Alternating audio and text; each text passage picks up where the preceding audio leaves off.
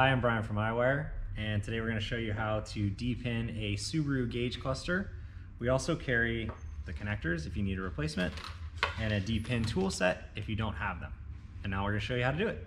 So once you have the connector unplugged, you'll see there's two small extra lock tabs, one for each row. So we're just going to do one on the top. See, there's a little gap right here and right here. If you slide the depin tool in, you can lift it up and pop it out.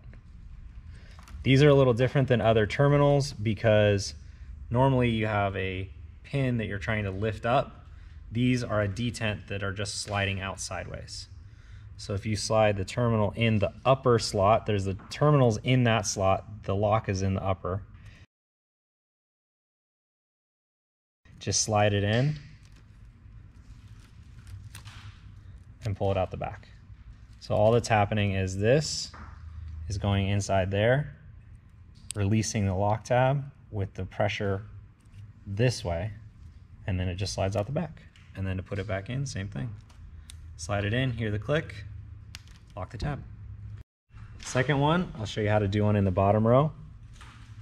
Same basic idea. There's a little slot in there. You can just lift it up and they'll come free. And then on the bottom side, the part is in that little, where it was the upper is now the upper again because we flipped the plug upside down. It's slightly, if you look, it's slightly larger of a hole than where the terminal plugs into the socket. So we're gonna just same thing. That's good.